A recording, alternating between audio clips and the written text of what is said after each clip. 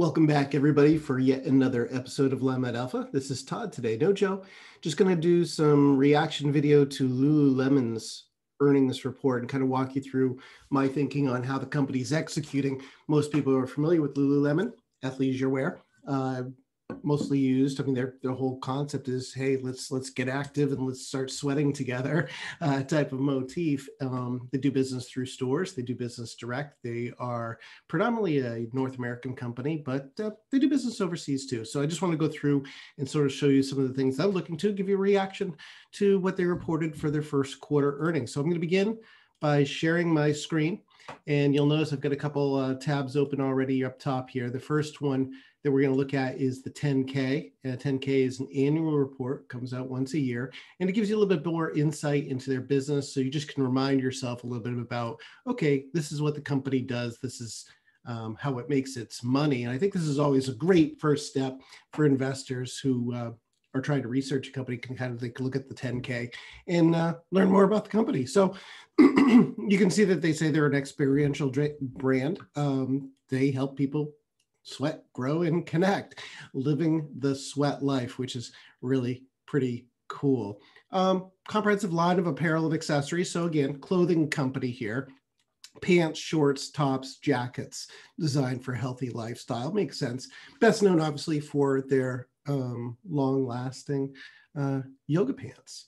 So you look at the market, obviously it's an active lifestyle people. You look at their segment and you say, okay, well, in 2020, 38% of their revenue came from company operated stores. So these are the retail stores that are located in malls or in cities and storefronts. And 52% came from direct to consumer, and then 10% from what they call the other segment. And then in 2019, so this is 2020, the COVID year, and then 2019, pre-COVID, you can see that would look very different. 63% of the revenue came from company operated stores, and only 29% came from direct to consumer. So the big thing that jumps out to me here is that, okay, we had pre-COVID heavy reliance on the actual storefront businesses, less reliance on direct-to-consumer e-commerce business. 2020, understandably, that changed. Company operating stores generated lower amount of revenue, direct-to-consumer sales took off. So the thing I'm going to look for when I look at the earnings report is, what's the trend in direct-to-consumer versus the trend in company stores? Because, you know, we are starting to get vaccinated. People are getting back out again. People are spending money again. So let's see whether or not this pie that we're seeing can get bigger and, you know, maybe get a little bit better balance between company operated and direct-to-consumer over time. So you can see that they say they have 521 stores, excuse me, in 17 countries worldwide, 315 of those being in the United States, 62 in Canada, 521 total, and opened 30 net new stores in 2020. So even the COVID year, they did open new stores. So it'll be interesting to see how, that's something too. You know, do they have plans to add more stores? And if so, how many more stores? I mean, that's a great source of growth. You've got your organic growth, which is your same store sales. That's your year over year increase for a retailer. And then you have also, you know, new markets. So you open a new store in a new market and you build your business that way. And, you know, 521 stores, that sounds like a lot, but it really isn't. Especially if you're talking about a global company. And then it also says that in addition to selling the clothing, it also bought Mirror, which is in-home fitness through an interactive workout plan. You may have seen these advertised on the Super Bowl weekend, et cetera. It's basically a big, you know, like a full-length mirror, hangs on your wall in your workout room or wherever. You pay a subscription fee to access classes, and you basically do these virtual classes using the Mirror. So I am going to want to see what the pace of growth looks like for Mirror, and hopefully they'll provide us with some insight in that in the meeting. And then, you know, I just want to go back and take a look. Okay, so actually this is good, employees by region. So you can see, yeah, very dominated by the United States still in their businesses. Great. So we have a little bit of a background now. We have a couple things we want to look for. So let's pop over now to the actual earnings report. So, okay, first off, top line growth 88% to 1.2 billion, diluted EPS of $1.11, adjusted EPS of $1.16. Let's go to Seeking Alpha's website, punch up Lululemon's symbol, so LULU. And no, I'm not getting paid by Seeking Alpha to hype their stuff. It's just that they have everything nicely put together as far as news flow. It's very quick and easy way for me to see whether or not companies are beating and to be able to go through some of the stuff. So Lululemon EPS beats by 25 cents, beats on revenue. So let's open that up real quick. All right, so yeah, revenue of $1.23 billion was up 89% year over year, and that was better than analysts were expecting. So again, analysts, you have, you know, a big company like Lululemon maybe has 20, 30 analysts that are following it. They will have their models, they're crunching them continuously to try and figure out, okay, guesstimate based on channel checks. Basically, you know, in the olden days, you would go into the store, count the number of cards, talk to management teams, whatever, try to get a good feel of how business is, and then adjust your model. So they beat that estimate by 100 million. And then if you look at the non-GAAP earnings per share of $1.16, they beat by 25 cents. So, you know, a beat in both places. And then they also give us our guidance here, but we'll get into that in a second when we're going through the actual earnings report. So I'm just going to pivot back over to this earnings report. We know that it was a beat on both the top and the bottom line. And again, that's important for a couple different reasons, because, you know, one of the main components of our Power 7 model that drives the service that we offer to, you know, individual investors and also for the institutional business that own EB Capital, which serves portfolio managers and hedge funds. One of the key components of our Power 7 model is earnings beats, because what we found over time is that companies that underpromise and over-deliver tend to get rewarded in higher share price. So I like to look and see if the company's beating. And ideally, you want to see 3 or at least 3 of the last 4 quarters having been a beat. So obviously, this is good news that they beat on both the top and bottom line. All right, so Calvin McDonald's, this is their CEO.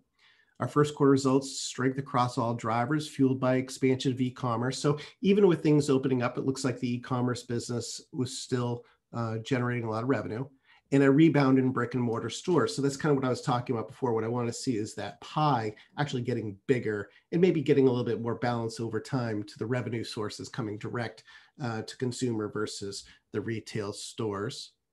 Strong performance against cross categories, channels, and geographies, momentum and strength. Okay, just remember, whenever you're reading these press releases, management teams are going to hype up. They're going to put up top what they want you to see, right? So just be aware that they're putting their best foot forward when they're making these comments. So just, you know, take everything that the management team says with just a little bit of grain of salt. They're not lying. It's just that, you know, obviously they're going to talk about the things they want to talk about. All right, company operated stores net revenue increased 106% to 537 million. Awesome. So, you know, we did have the shutdown, but the shutdown really didn't get going until the tail end of the first quarter of 2020. So we're going first quarter of 2021 versus first quarter of 2020. And we're seeing that revenue doubled to the stores. I would assume that in quarter 2, we're going to see a much larger increase in company operated store net revenue, because a lot of the stores probably were closed in the second quarter of 2020. So the comparable is going to be very, very easy. But good to see 106% growth to 537. And direct to consumer increased 55%. All right, so that's also very healthy, but it certainly does suggest that, you know, okay, more people may be stepping out, like to go in the store and kind of peruse, see what they've got in the cubbies on the walls and sitting on the racks.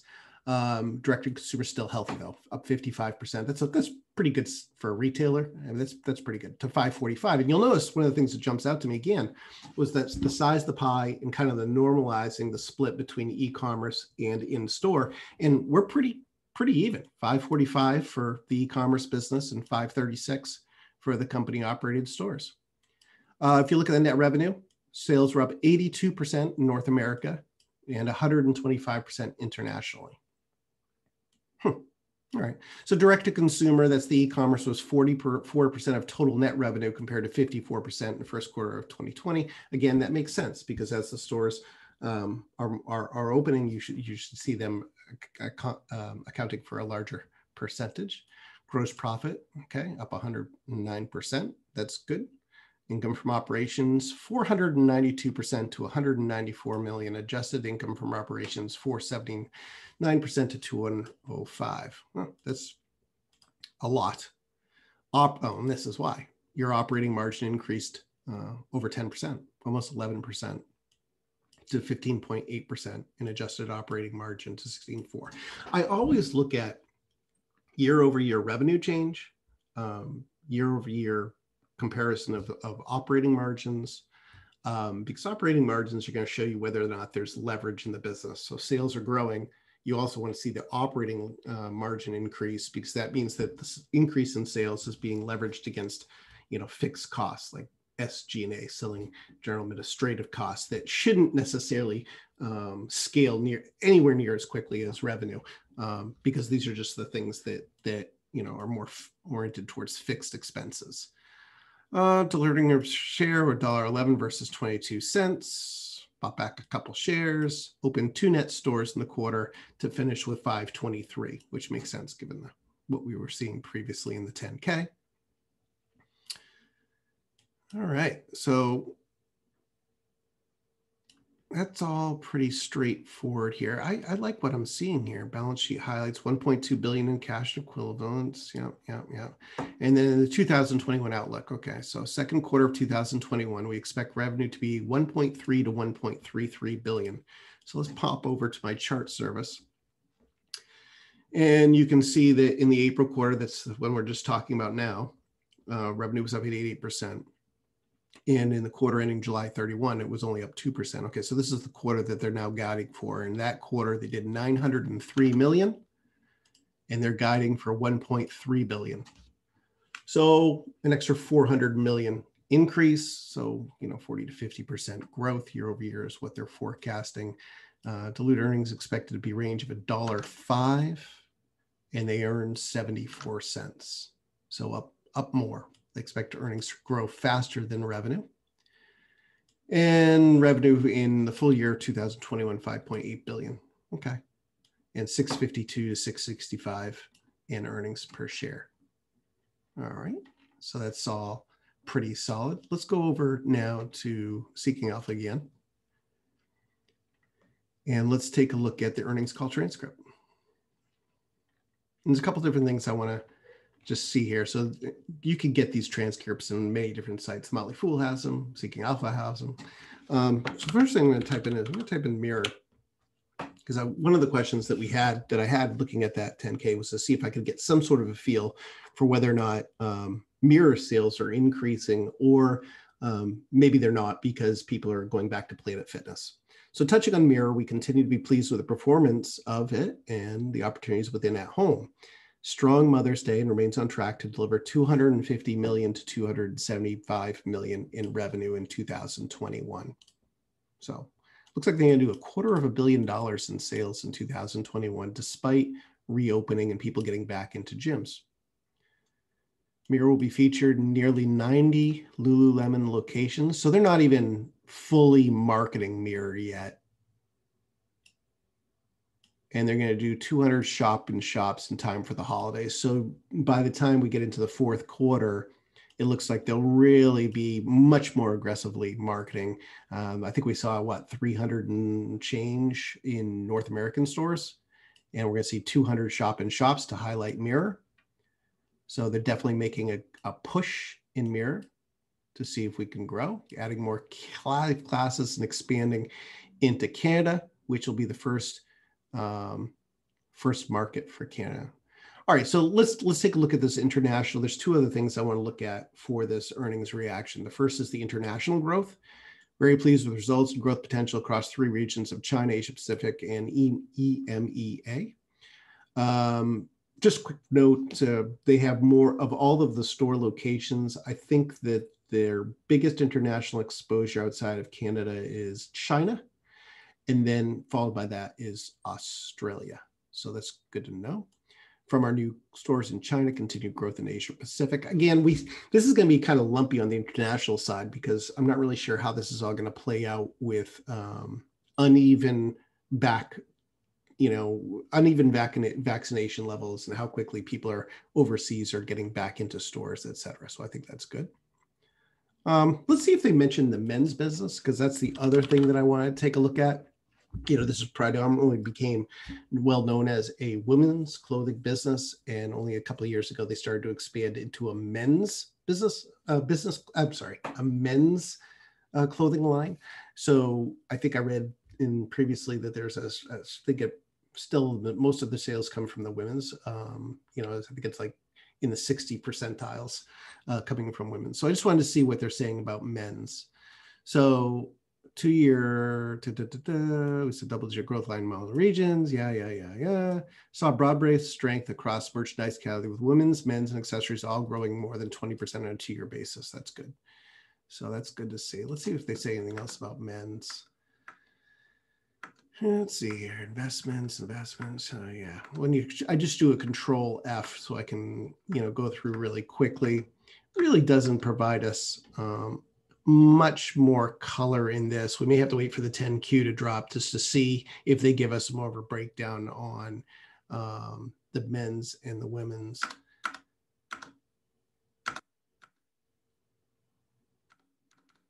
Okay, so yeah, they really don't say a whole heck of a lot other than it's a good business to be in and they're going to grow it. I think that the men's business is actually a really good opportunity for growth and expansion, revenue expansion for this company. And if you get a chance, go into one of their stores and take a look at what they have for inventory on the men's side. So that's that. So I think that's pretty much it as far as taking a look at the earnings. I mean, we did see very rapid growth. We're seeing a normalization between stores. Oh, let's take a look real quick and see if they had mentioned new stores. I want to ask follow-up a real estate decision to accelerate some of this new store openings. What's giving you confidence there?